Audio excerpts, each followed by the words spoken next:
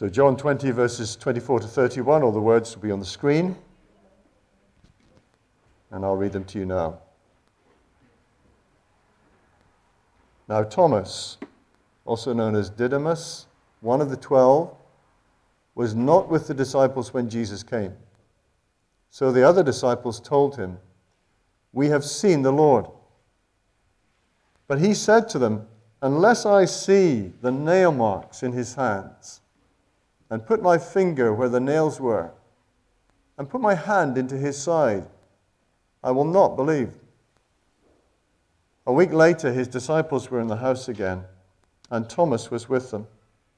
Though the doors were locked, Jesus came and stood among them and said, "Peace be with you." Then he said to Thomas, "Put your finger here. See my hands. Reach out your hand and put it into my side. Stop doubting and believe." Thomas said to him, "My Lord and my God." And Jesus told him, "Because you have seen me, you have believed. Blessed are those who have not seen and yet have believed." Jesus performed many other signs in the presence of his disciples, which are not recorded in this book. But these are written that you may believe that Jesus is the Messiah, the Son of God, and that by believing you may have life in his name.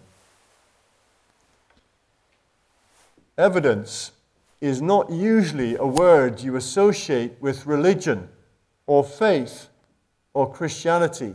Evidence, proof. In fact, a lot of people think that faith is the very opposite of evidence and reason and anything that makes sense in the real world. But that is entirely wrong. Evidence is a word you should associate with Christian faith. Amongst all the religions of the world, I would submit that it really is the only one with good, hard evidence for the truth of it. Christianity is not blind faith. It is not a leap into the dark. It is not merely a feeling or a sentiment. It is not based on stories or traditions, but on an event in history. Something you can investigate, something you can examine, something you can look into. Evidence, proof. As a family, we've enjoyed watching Death in Paradise. And often someone will say, as they're being quizzed in that final scene, "Well, that's all very interesting, detective, but can you prove a single word of it?" And usually the detective will reply, "Well, yes, actually I can." And he'll present the evidence. And that's what John is doing here. He is presenting the evidence that Jesus is the Messiah, the Son of God. He's proving it. And it's solid. All the evidence they could ever want. So we'll consider the evidence they had, the evidence we have, that Jesus rose from the dead and that he is the Messiah and the Son of God. And then we'll look at, in that last verse, what effect it has on us. What is the result of believing in Jesus as the Messiah and the Son of God on the basis of that evidence? The evidence they had, first of all, then, in verses 24 to 28. Jesus gave Thomas, in that moment, Jesus gave Thomas all the evidence.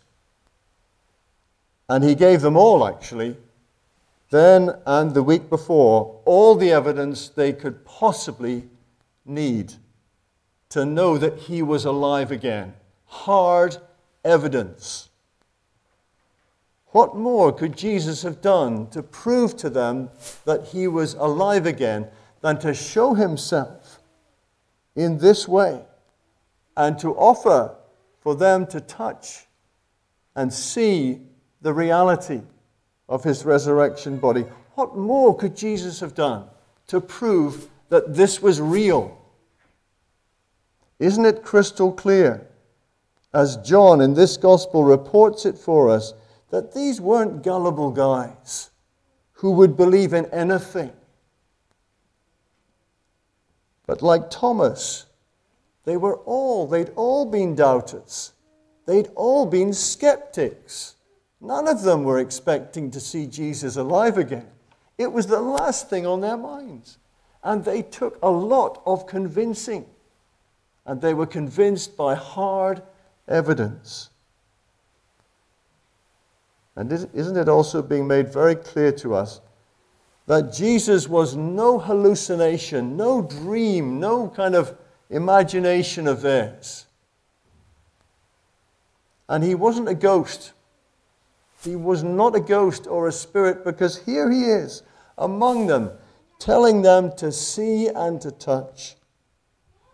The evidence, the proof for them was undeniable. They could not deny that Jesus was alive again. The one who had been brutally crucified just days before. And there are many guys who've worked hard on this and looked into this long and hard.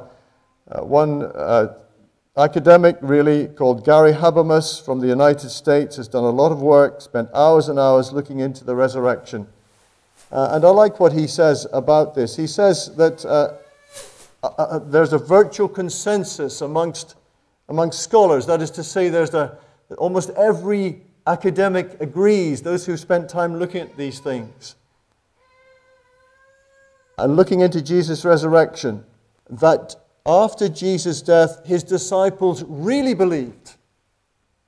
They were really convinced that Jesus had risen from the dead. That's undeniable.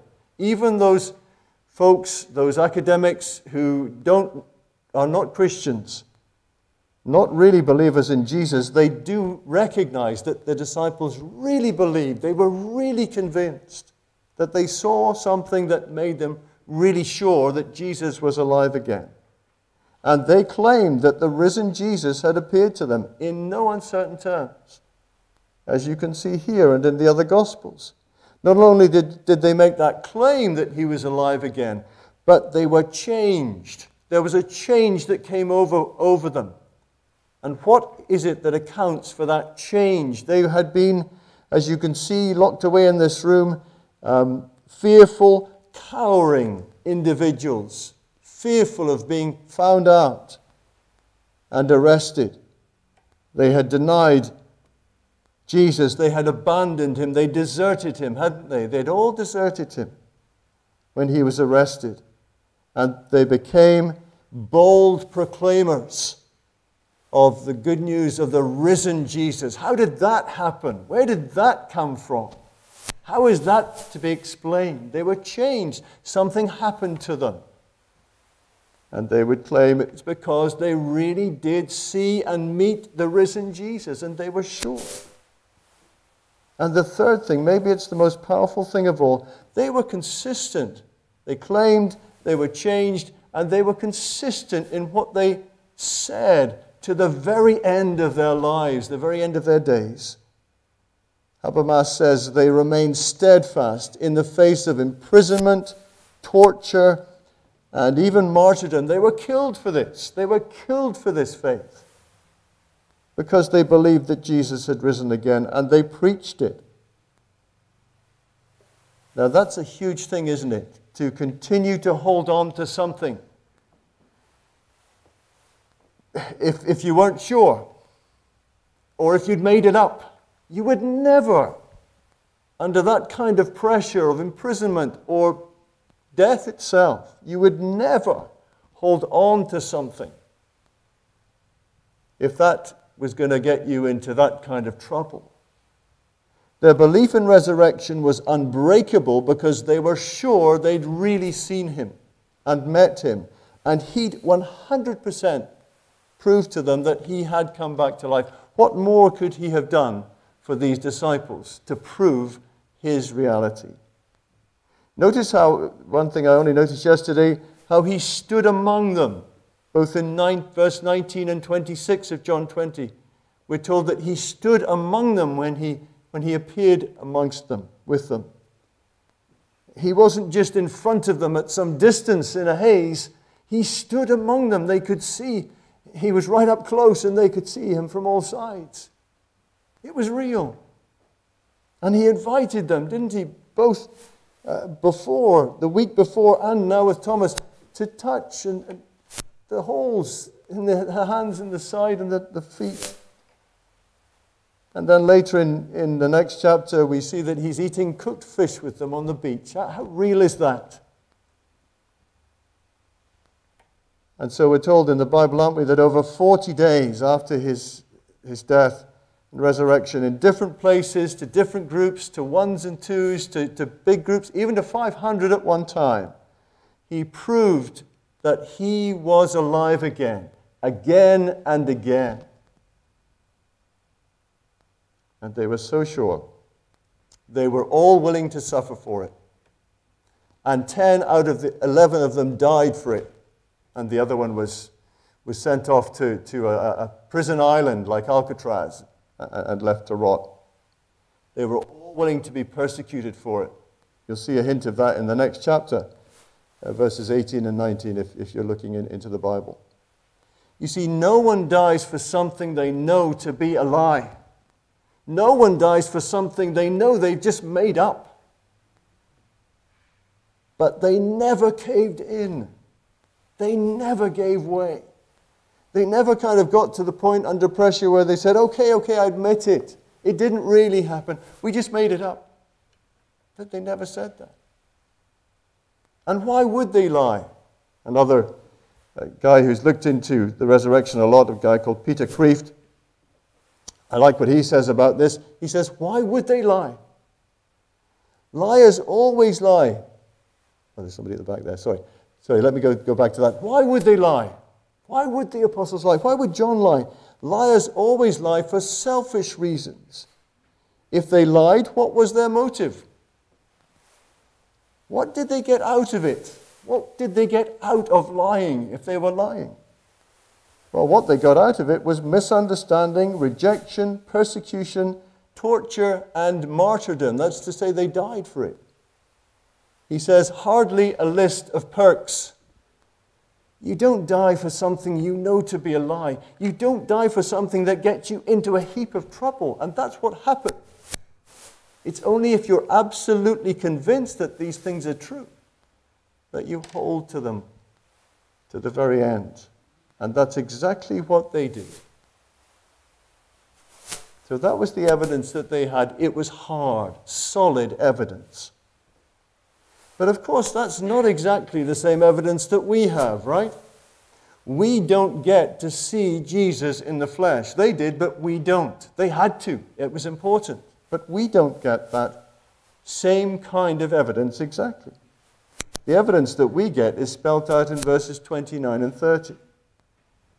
And it's still very, very good evidence. You see, I don't think Jesus is telling Thomas off in verse 29 when he says, because you have seen me, you have believed. Blessed are those who have not seen and yet have believed. I don't think he's telling Thomas that his faith is not as good as the faith of those who have not seen.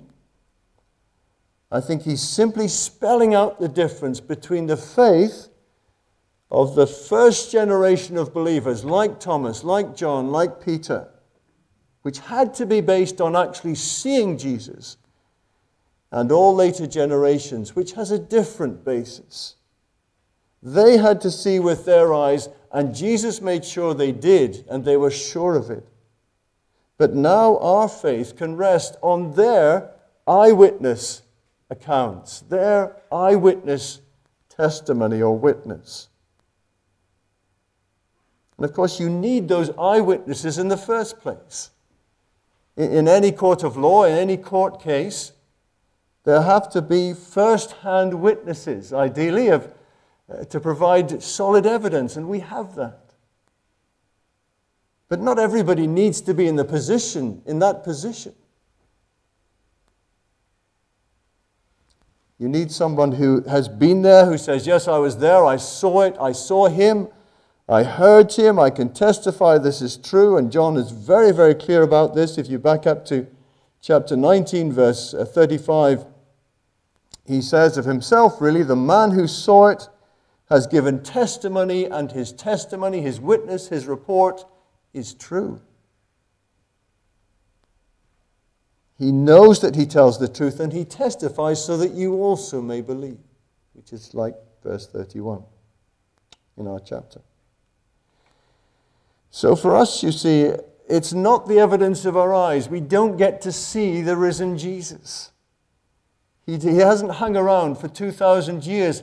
He had to return to his Father in order to send the Spirit to be with all his people everywhere, to be with us and to be in us. His Spirit is with us, but we don't see him now in the flesh. We look forward to the day when we will see him again, but seeing is not for now.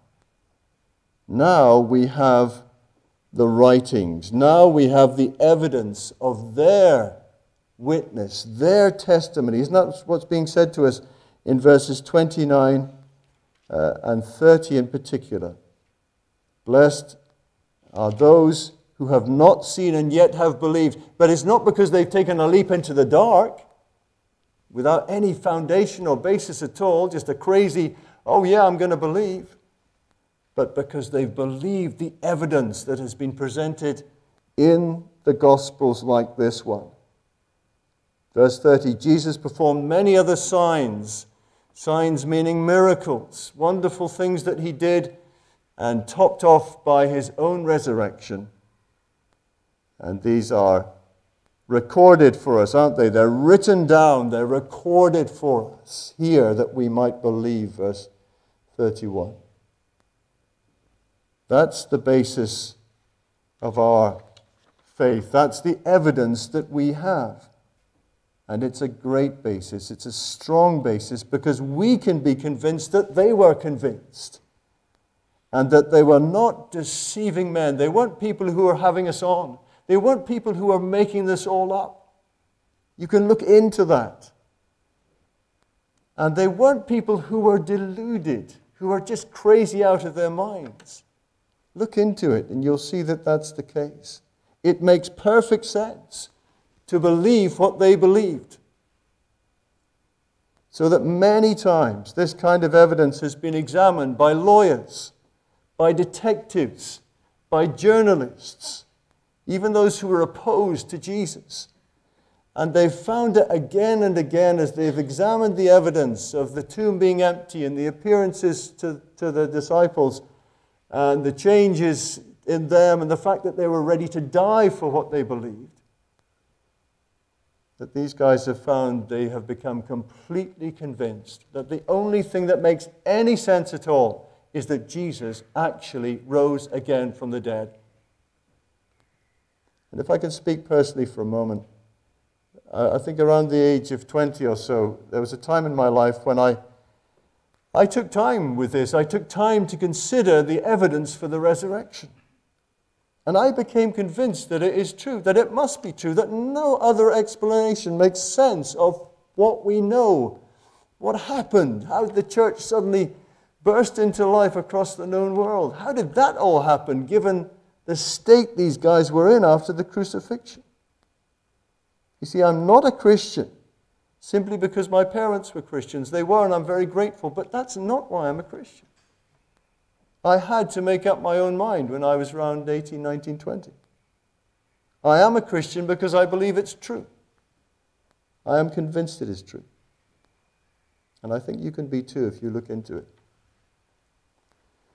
Well, finally, what was the result of, or what is the result for all readers now, including us, of believing in Jesus as the Messiah, the Son of God? Well, you see it there in verse 31, don't you? These are written, these things that Jesus did, these signs that point to who he is. The Messiah, the Son of God, these signs, these miracles are written down. Why? In order that you may believe. They're the evidence for your faith. And that by believing, you may have life in his name. John calls all readers, including us, to believe. He calls us to a reasonable belief on the basis of the evidence that he presents to us in his book, his little book we call the Gospel of John. And now reading the evidence of the miracles, these what he calls signs, the miraculous signs, we follow that evidence to believe in Jesus. We don't take a leap into the dark, but we follow the evidence that is presented for us in John, in Matthew, in Mark, in Luke, and even in the Old Testament prophecies and all the ways that Jesus fulfilled them. We follow the evidence to find that it's true. He is the one. He is the Messiah. But believing is not a great word in English, is it? It's not a very strong word. It does not really capture what John is trying to say, because he's talking about more than simply believing something about Jesus. You know, you can say, I believe that Jesus is the Son of God, and it doesn't do much for you. It doesn't do much to you. It doesn't make much difference to your life. Well, this word really, believing, is more powerful than that and much more personal than that. And like I said on Friday, with that illustration, it's more like resting your whole weight on Jesus and committing yourself to him and entrusting your life to him. And a phrase I particularly like, embracing Jesus, something we are not allowed to do at the moment, are we? But unless you're bubbled with that person. But we look forward to the day when we can actually hug each other again. But you can embrace Jesus by faith as your Lord and Savior. That's what believing here means. Trusting, entrusting, committing, embracing him. But that's not the end of it, is it? The purpose is not merely that we might believe, but he goes on to say that by believing something happens. There's a result, there's an outcome, there's an effect. And it's a beautiful one. What is the result of following the evidence that John presents and believing in Jesus as the Messiah and the Son of God? What is it? It's life. Life is the result. Life in his name, right there at the end. Life through him, through his death and resurrection.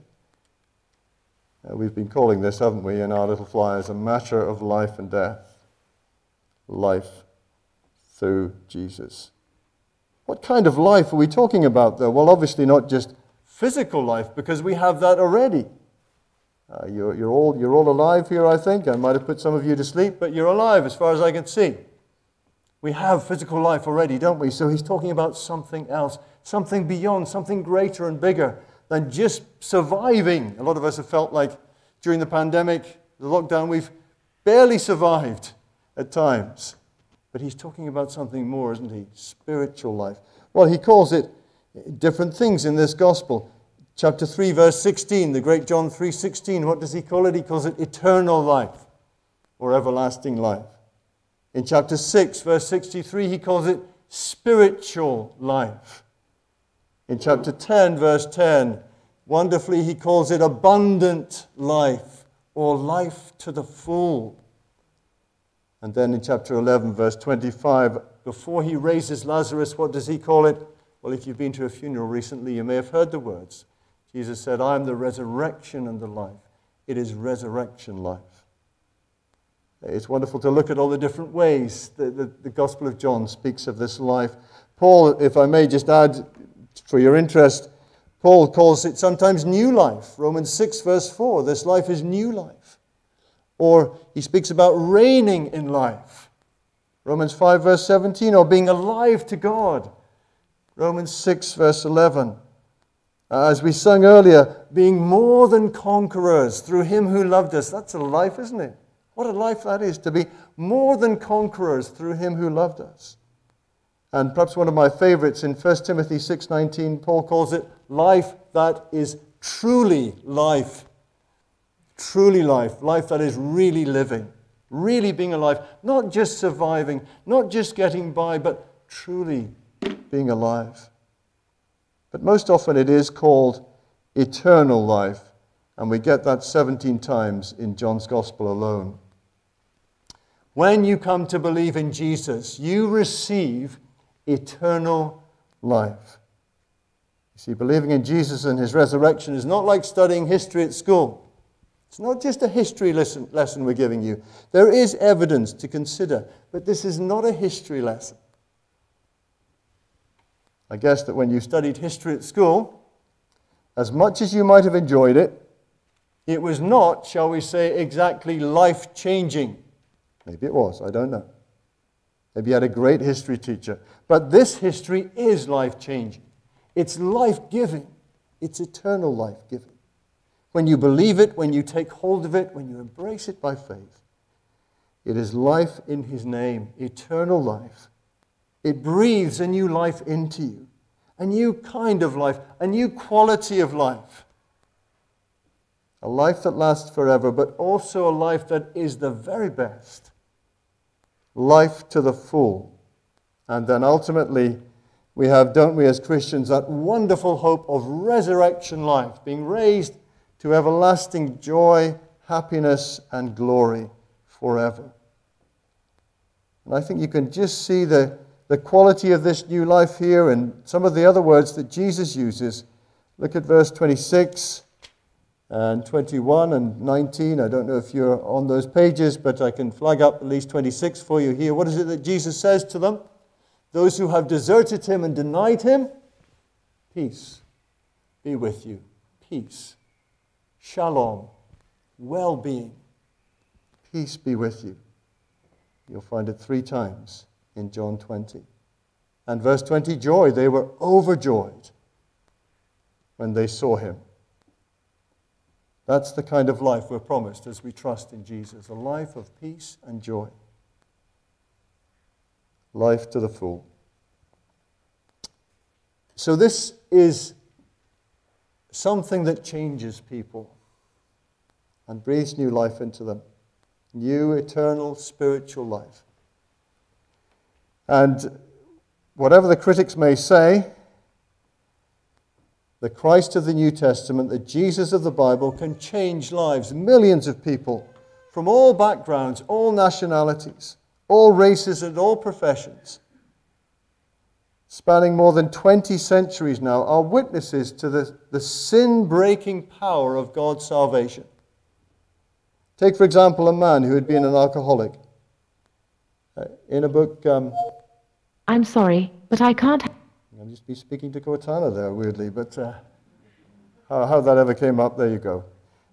Let me try again. A man who had been an alcoholic. This is from a book called Evidence for the Resurrection by Josh McDowell. He says, take, for example, a man who had been an alcoholic with a vivid memory of past hopeless struggles and a new sense of power through Christ. And he was challenged that his religion, that his faith in Christ was a delusion. We've heard that before, haven't we? That it's a delusion to believe in Jesus, that you're just kind of whistling in the dark, basically. Hoping against hope. Here's what he said. Well, then, he said, thank God for the delusion. It has put clothes on my children and shoes on their feet and bread in their mouths. It has made a man of me and has put joy and peace in my home, which had been hell. If this is a delusion, may God send it to the slaves of drink everywhere, for their slavery is an awful reality. The good news is, of course, brothers and sisters, that this is no delusion. The evidence is solid. This is a powerful, life-changing, life-giving truth. Jesus is alive. Believe it, and believe in Jesus as your Lord and Savior. Let us pray.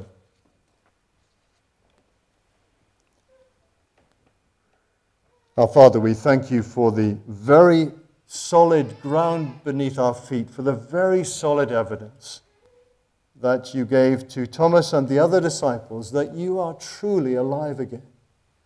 And that everything that you have done for us through your life and death is now confirmed and given a great big yes and amen, because you have been raised from the dead. And all of those good things are guaranteed to us by God.